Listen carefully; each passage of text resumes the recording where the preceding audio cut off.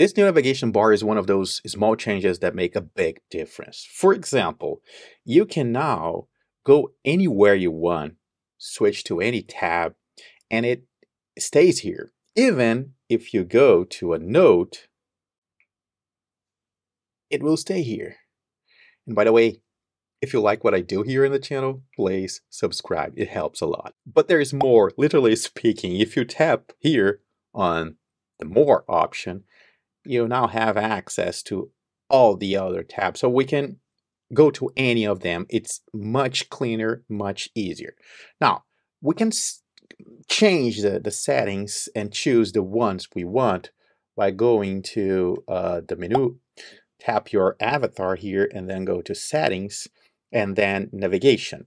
Here we have two options. The first one, default launch page. There's some new options here too. Before we could only choose shortcuts and notebooks, and now we can choose any of the tabs. So let's say you are a tasks person, you love tasks, maybe you want to start Evernote on the tasks tab.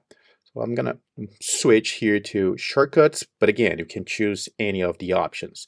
And then below here, we have something similar to what we are already using on the desktop for a while now. You can choose which items, with the exception of notes, you can choose the ones you want on the navigation bar. Oh, I didn't think about this. Let's save.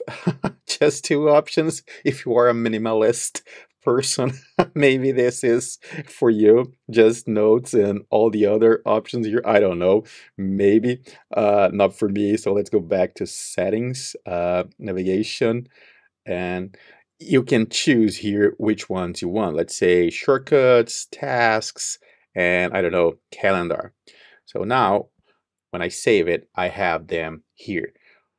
There's no way to move them around. I would like to be able to change the order here, because if we go to the navigation again, there's no way here to move them up and down, or here change the order.